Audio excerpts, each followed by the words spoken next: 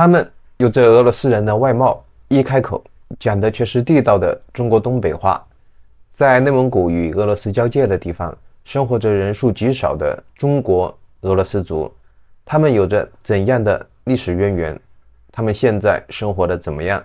我亲自走进内蒙古呼伦贝尔恩和民族乡，与俄罗斯族前辈们一起喝酒唱歌，留下了终身难忘的美好记忆。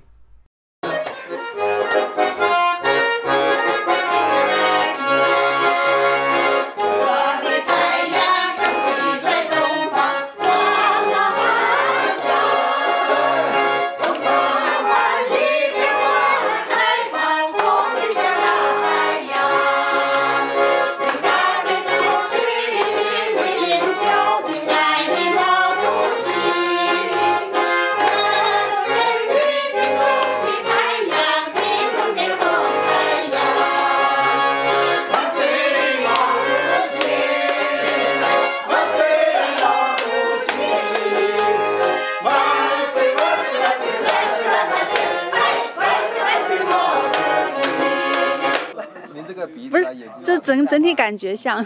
整体感觉挺像。咱们这乡里面有多少人呢？这个恩和乡。全和牧场2350人吧。就2000多人啊。啊，全和牧场包括5个连队呢。哦。光咱们这可才1000多人。哦，那人挺少的。包括5个连队才2350。那咱们里面有俄罗斯血统的人占多少？占%多少？40吧。40%。我看那个书上面写。哦，40%。那也还是挺少的啊，咱们这个俄罗斯族挺少。汉族还是多，连队都差不多都是汉族。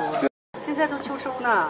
秋收。啊，恩和的小伙子们呢，连队的都上班呢，都秋收呢。那个麦子，收麦子。油菜、麦子。油菜啊。今年说大丰收吗？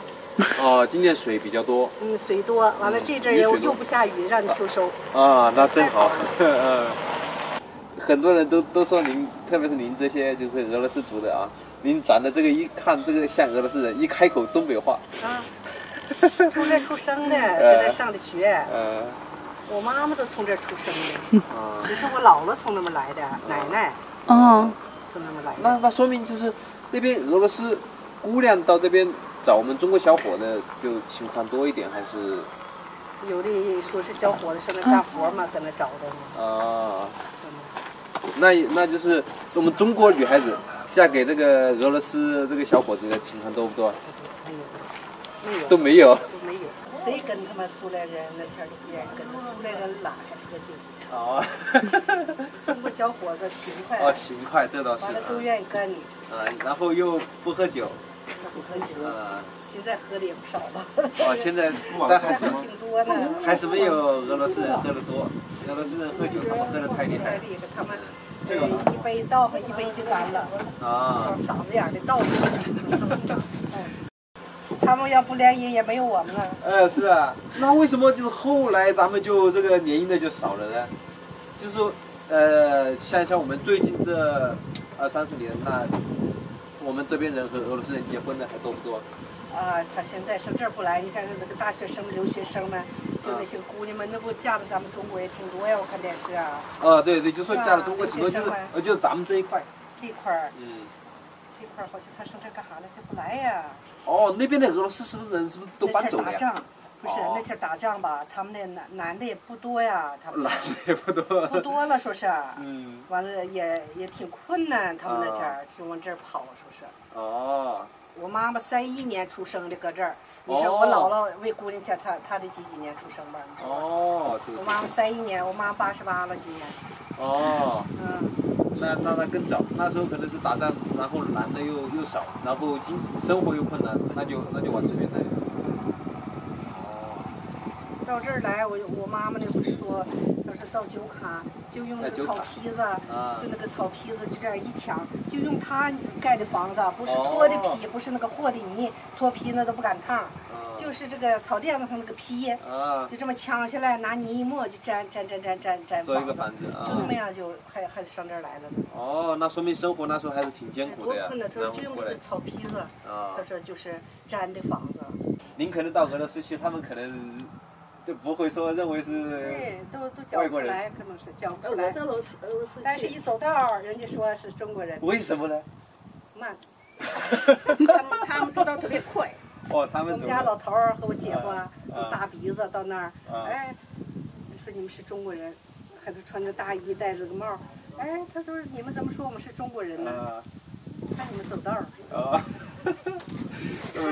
他们的女人就我总去，他们女人就是领着小孩儿，那小孩儿不是他们小孩可皮实了，不是那么教，完了那个领着俩人，小孩那个腿都好像不着地了，走的那小孩。您现在还会讲俄语吗？讲，我们这一块讲，跟孩子们不讲。哦，这下一代就孩子他们也不会，也不和他们讲了。能讲那个俄罗斯语，会不会看？那个文字我们不识字，不识字。哦，不会看啊。不会说。哦，因为一般都是这样的。小时候那是旧社会，那真是，跟爸爸妈妈长大的，和爸爸就说中国话，和妈妈就说对俄语。他们说你谁教跟这我教是这样，谁教谁没教，因为一长就是习惯了。妈妈说也知道了，就是只要会说话就知道是咋回事儿，没有教的，没有教的，对。